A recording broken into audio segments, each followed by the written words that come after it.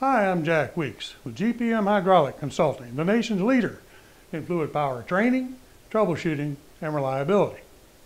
Today we'd like to talk a little bit about flow control, specifically the three factors that will affect the flow that goes across an orifice. Right? Now this is a typical flow control symbol. If you have a little bit of imagination, you can imagine a crimp in the line. Right? This is a fixed orifice flow control. A variable orifice flow control will have a angled arrow drawn through it, indicating that it is variable or it can be adjusted. Right? Now, most people understand that if you open the flow control, increasing the orifice size, then that will increase the flow. But in fact, there are three variables that will affect the flow through a flow control. The first, of course, is the orifice size. That's pretty straightforward. The bigger the orifice, the bigger hole, the more flow goes through the hole, and the faster your actuator will move. Okay? Maybe not quite as obvious is the pressure difference between the inlet and the outlet of the flow control.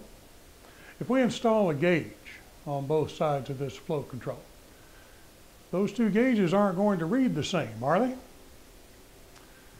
The one at the inlet will always read higher than the one at the outlet, assuming, of course, that the flow control is, in fact, restricting flow. Right?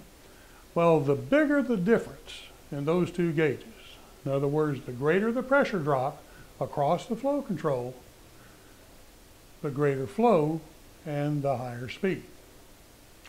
The third factor that will affect the flow is the temperature of the fluid. Now, the temperature of the fluid will affect its viscosity, how thick it is. Consequently, the higher the temperature, the thinner the oil will be, and the more of it can make it through the orifice. It's a little bit like if you like to have pancakes on a Sunday morning and you keep your syrup in the refrigerator. Right?